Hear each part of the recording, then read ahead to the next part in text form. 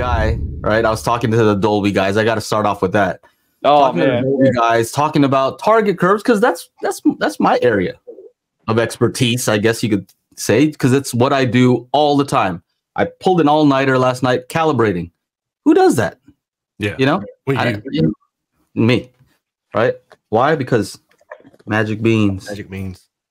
True target. Yeah, so I'm always testing this stuff, reading about it, and trying to figure out what other people think. You know, different opinions, even if they disagree. Sometimes it's good to have a good conversation. Yeah. And what I've noticed is people who are confident in what they do and they really know what they're talking about, it's almost like you don't mind a bit of back and forth, you know, a disagreement on a topic because you may learn something. You know, people who are very closed off, I find maybe they don't really know what they're talking about. They don't know shit. They don't want to go. This guy was talking about, so this guy who's on a panel, right, for Dolby, talking about teaching, by the way, about teaching Atmos and he teaches. Yeah. So he's talking about, you know, you got to take care of those room nodes. So modes. It's room modes. Okay. A quick Google search. You type in room nodes. Is there a reason why people think it's nodes aside from the fact that it sounds like it? Yeah, I don't know. You've heard it before. Nodes? You don't know. I don't nodes. Lymph nodes. What do you got? Lymph nodes. Lymph nodes. But my thing is that if you've ever typed that out, researched it, written it down, anything besides just word of mouth, because that tells me that you've only heard it from somebody else. Because the moment you go to type it, you'll get a autocorrect. You mean room modes, right? Right, and then from then on, you know what the deal is. So anyway, this guy's talking about target curves, and I said, so Dolby has a music target curve, right? Which they want everybody to apply. I'm like, that's weird. Like, doesn't it depend on the room, right? And he said, well, we want it to sound the same everywhere. Good luck. I said, well, I think if you apply the same target and it's different speakers and different rooms, it's going to sound different. They're going to sound different. And this guy off to the side who was also talking to this guy, I guess, sometimes you talk to somebody else is there hanging around. He's like, and I mentioned Dr. Tool. I'm like, oh, I don't know. And he's like, oh, yeah, this guy works at Harman, right? This other guy. It seems like everybody works at Harman. I know, right? He jumps in. I don't know. Work at Harman too. He could. I don't know what he does there, but he's like, you should listen to that guy. He said, what do you, he just jumped in. That was the first thing he said. You should listen to that guy. Oh, so well, I am. Yeah. Let me just real fast, because you mentioned this before in the chat. I was wondering, like, are you and this other guy friends? Like, or did he just like randomly he's just like, were you ignoring this dude? He's just there. He's just sitting there. I'm just saying, table. Like, who just randomly like looks at the guy next to him like, are you paying attention to this? Like, no. Well, imagine a panel, right? Yeah. So a panel of 4 people, and then afterwards, people like to go and talk to them, right?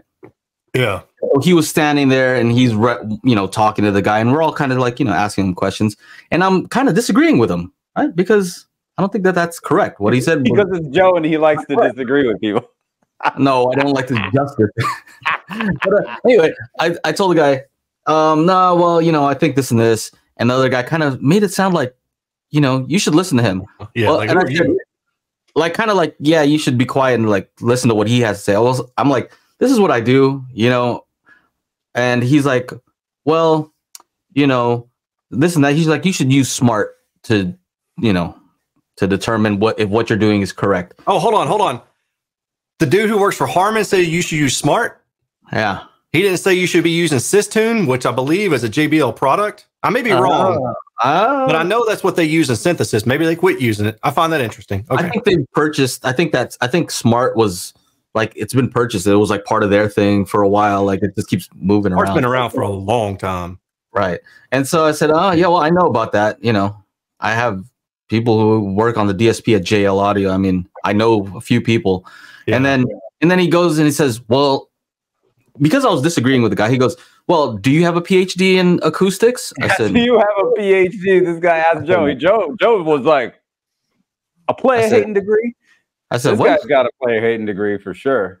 And then I said, hey, you're being disrespectful. I said, why are you being like, you know, it kind of got to that level. I was like, what's up? Yeah. Well, I don't know you. You know, that's kind of a weird thing to tell somebody. Yeah. Right. Anyway, I'll circle back to that later on. And that's why I had to drop him like, yeah, you know, I mean, I get to talk to some of the smartest people. My buddy has a Klippel near field scanner in his living room. Yeah. That's you, and he's like, Aaron. That's you. I did say that, right? And then you know what he said? He's like, we all have Klippels. We have so many. We have a bunch of them. So what? We have a bunch of them at Harman. So what? Like, yeah, but you don't have one in your living room, though, right? Yeah, that's funny. This dude's weird. Like, I mean, it sounds like that dude is kind of like. Anyway, people are different, man. Like, you just have to, as an engineer, you know, like I work with other engineers, and I will say that everybody I work with directly are like really cool, down to earth people. They're not your prototypical engineer, but I have worked with prototypical engineers who are like super nerdy, think everything is about them, think they're smarter than everybody else. And usually they're not the smartest person in the room. They're like 3 or 4 or 5 people behind. So I don't know, man. Behind, that's funny. Yeah, man. Yeah. I mean, that's just weird.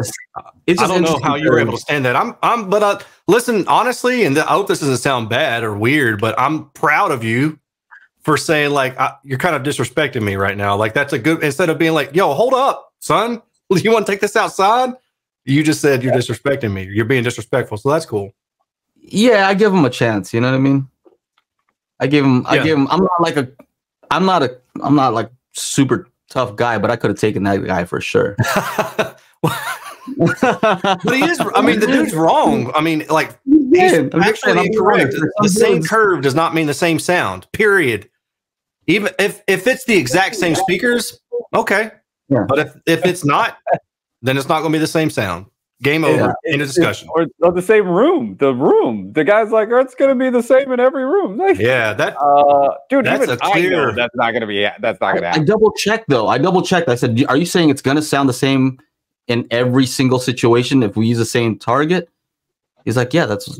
Yep. I think he's like, "That's why we use it. Like we want it to sound the same." I'm like, whoa. Maybe if you are in the near field. I mean, I'm talking like within like a foot or two.